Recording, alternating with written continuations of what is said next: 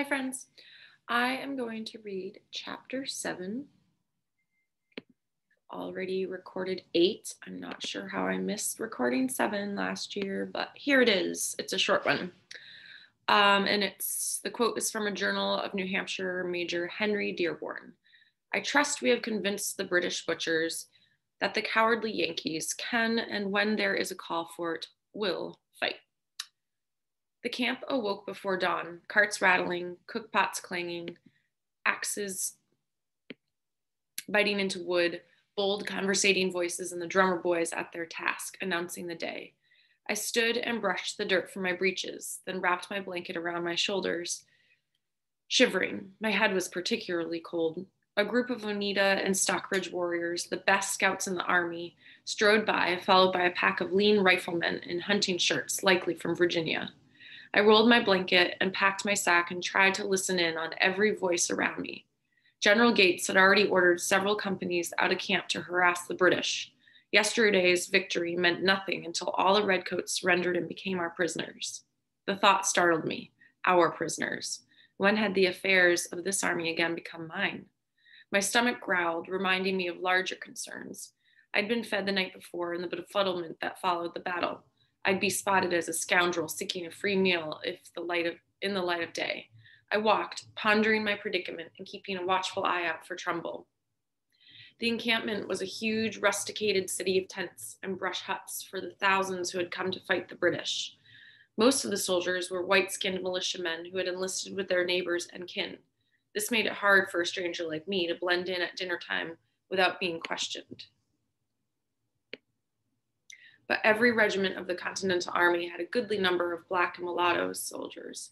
I had a fair chance of passing myself off as a Continental, at least long enough to get something to eat.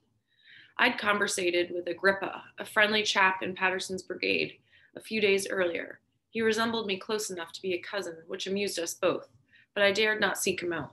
The Massachusetts regiments were positioned dangerously close to the wagon driver's camp. The thought of being so close to Trumbull made the hair on the back of my neck prickle, as if lightning were about to strike. I'd try my luck with the Connecticut troops. They had the most black soldiers of all the states in camp, plus some Narragansetts. If fortune was smiling, I'd find a company cook there in need of spectacles and eat until I was ready to burst. I made my way through the camp, following the nose trails carved by the smells of roasting meat, fresh bread, and bubbling stews. The first cook I approached was not as nearsighted, and he seemed, and sent me off with a wicked scolding. The second one did the same, and the third threatened me with his knife when my hand brushed accidentally against a bowl of apples on his table. I dragged myself down row after row of tents and cook fires, feeling ever more out of sorts and famished. By a washing tent, I spied a young white girl with long straw-colored braids carrying a baby on her hip. She paused to talk with a woman, likely their mother, who was scrubbing bloody bandages in the tub. The girl then took 2 pieces of bread from her trencher on the table, gave one to the babe, and walked away from the tent, bouncing up and down, singing softly. The bread was smeared with apple butter. I wanted it. Stealing from children is wrong, I thought, worse than wrong. But the notion planted itself in my head and grew deep roots. I would wait until the girl drew farther away from the tent, run past and snatch the bread out of her hands and dash away.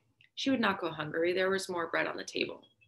The mother squeezed brown water from the bandages and hung them on a line strung between 2 trees. The bump of her skirt showed another child was on the way, and my thievish thoughts shamed me. I resolved to pay for my meal. I would drop one of Trumbull's spoons in the road as I grabbed the bread from her daughter. It would be frontier sort of purchase, not stealing. "Ho there, Master Stone Thrower."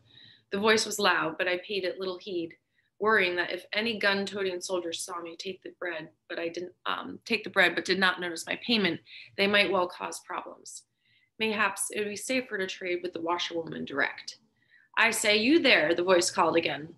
I was on the verge of giving the woman a cheery hello when someone plucked at my sleeve. "Master Thrower of Stones," said the gap-toothed rebel boy from the ravine. "I was beginning to think you were dead."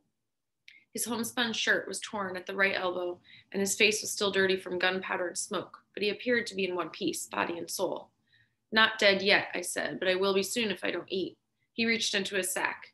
"Can't let that happen." He handed me an enormous red apple. I grabbed it and took a bite. "Thank you," I said, juice running down my chin.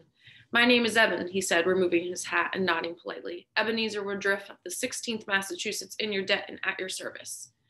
The heavenly taste of apple made it impossible to lie. I wiped my face on my sleeve. My name is Curzon.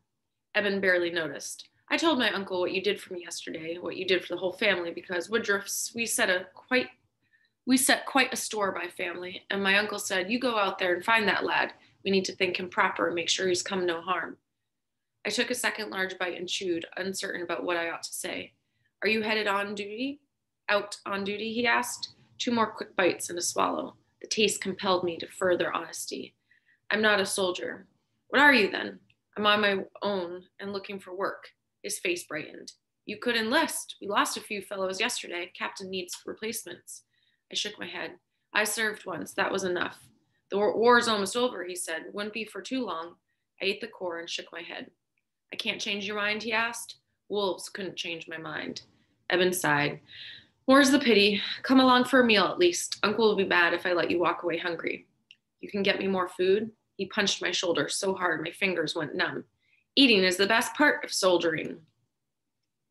All right, that's chapter 7. I will post already recorded chapter 8, and I look forward to discussing these 2 chapters with you. Thanks.